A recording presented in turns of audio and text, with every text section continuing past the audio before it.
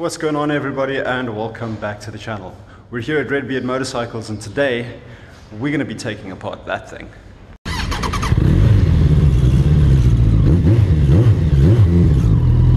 Now, before we could actually get started working on the bike, we first had to get it up onto the workbench. Fail! The bike is heavier than the other ones, eh? Okay, let's try that again. Take two, and action! Okay, third time's the charm.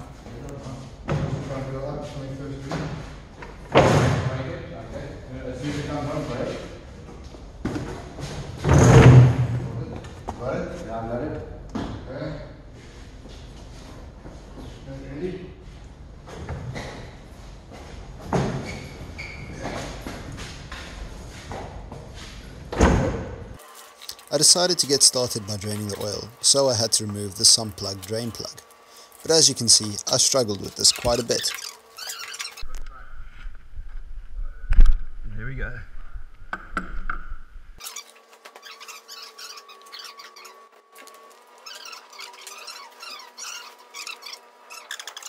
Next, I decided it was time to take the exhaust headers off. Now here's a little hack I use whenever I need to turn an Allen key and I don't have a power bar. I first start by threading the eye of a spanner into the Allen key. I then apply pressure onto this spanner, which gives me leverage over the Allen key.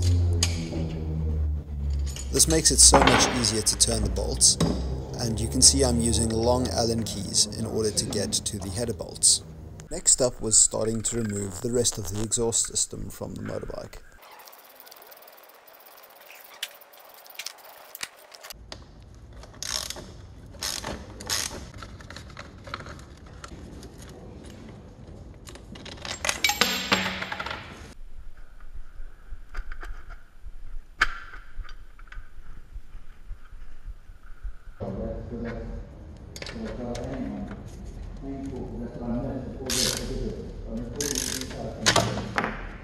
Which of course wouldn't be complete without yet another fail.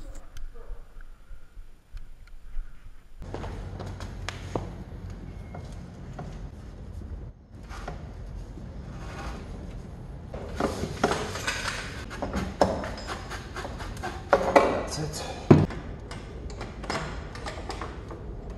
Beauty. The next step was to remove my oil cooler.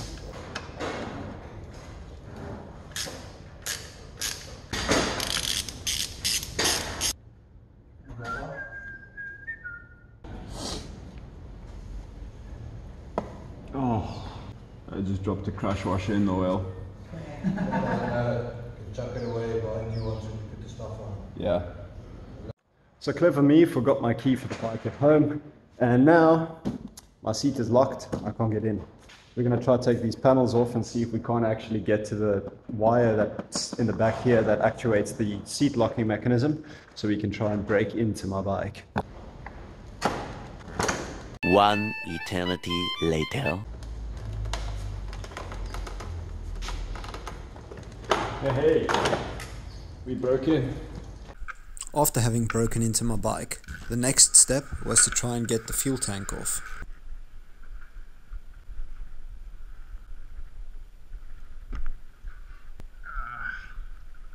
Then I started loosening up the airbox so that I could extract the carburetors, which is an extremely finicky process and requires a ton of patience from my part. Now I know a lot of people with very good eyesight can see that one of the throttle cables are still connected. However, I've only ever had success getting this last throttle cable out once the carburetor bodies are actually out of the frame. The next step was to remove the front sprocket cover, so that I could remove the engine sprocket and chain before finally dropping the motor out of the frame. But this was to be the point where the smooth sailing finally met its first rough patch of seas. Turns out that the Loctite that holds the little bolt onto the output shaft for my speed sensor is like so much tighter than what we can actually get it out. So we've now stripped out the inside of the bolt, and we're going to try and make a plan with welding a nut onto the end so we can get it off. I really wasn't expecting for a complication like this to happen. Now, while I was outside filming that last little scene, one of the skilled technicians at Redbeard Motorcycles took on the challenge of loosening that stubborn bolt, and I must say, he worked his magic and succeeded. The experience made me appreciate the expertise and dedication of the team at Redbeard Motorcycles. At Redbeard Motorcycles, they go above and beyond to ensure that your motorcycle is in top-notch condition. Whether it's routine maintenance, repairs, or even customizations, their team of dedicated technicians is equipped with the knowledge and skills to handle it all. From basic tune-ups to complex engine overhauls, they offer a wide range of services to cater to the needs of every rider. They use quality parts and meticulous attention to detail, ensuring that your motorcycle receives the attention and care that it deserves. What sets them apart is their commitment to customer satisfaction. They understand that your motorcycle is not just a machine but a passion, and that's why they take the time to listen to your concerns, provide expert advice, and deliver personalized service tailored to your specific requirements.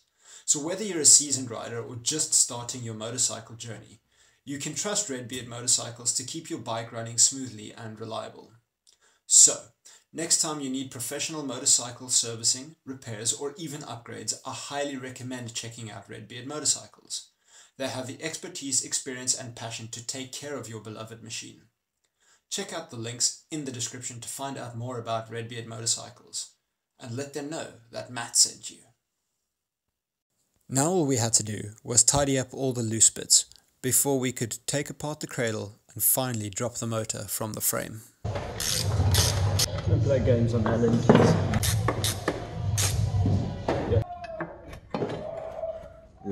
With the cradle removed, we were just moments away from finally getting the engine out of the motorcycle. All we had to do was remove the last few engine mounting bolts and make sure that we had plenty of clearance in order to take the motor out. Is that the last bolt? That's it.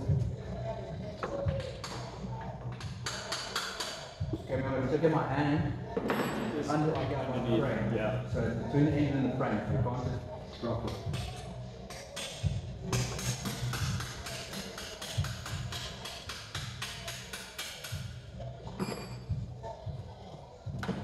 You ready? Come give it a... Move it that way, careful with your fingers. Just go that way.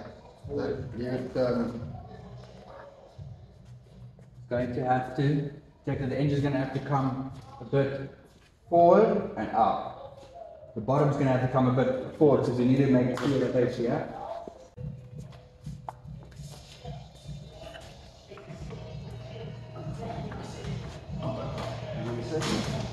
Go change it the way.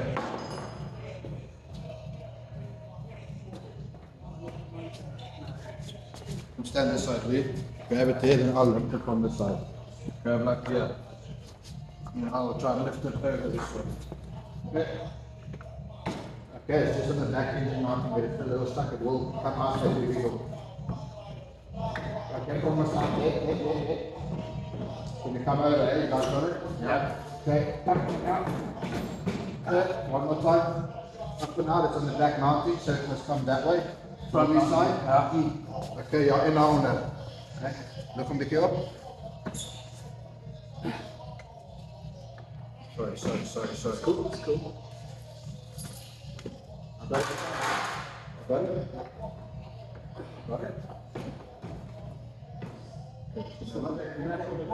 It's like it's caught from the mount to the brace. There you go. Almost. Off the brace into the snap.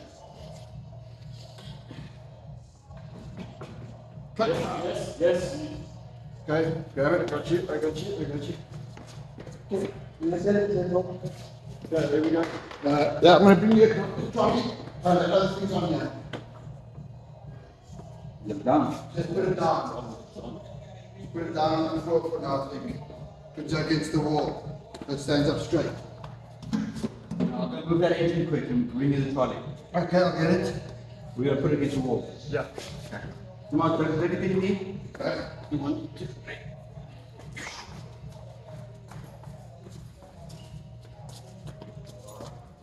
You gotta put the sun on your feet. Sun plug's back, but it's dripping from From the front, okay. from the hoses. Let's put a small bit of cloth in there. Right, pretty quick. Look at that, bro. Tucker. Well, boys and girls, ladies and gentlemen, now that the engine is out of the Suzuki Bandit, that is going to wrap it up for this video.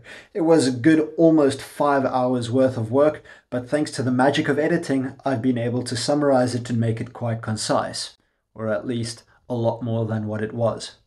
I especially would like to say thank you very much to Redbeard Motorcycles and Redbeard Riding Academy, the sponsor of today's video, because without their expertise and guidance, I would have absolutely struggled to get the motor out of my Bandit. Trust me, I've done it before. It was not pretty. If you enjoyed this video, please give it a thumbs up and subscribe to the channel down below. It lets YouTube know that you want to see more of my content, which is especially good because the next time I work on my bike, I will actually be splitting the motor in half so I can get down to the root cause of the issues with my gearbox. I also want to say a huge shout out to my patrons over on patreon.com because your support goes an absolutely long way in keeping this channel going. If you want to become a patron and support this channel, you can check the links in the description down below. You'll also get exclusive access, behind the scene contents, and early access to some of my content. So be sure to check it out and support the channel. Lastly, I just want to say, guys, remember, life is going to throw a ton at you. But whatever it does, just remember, don't look down.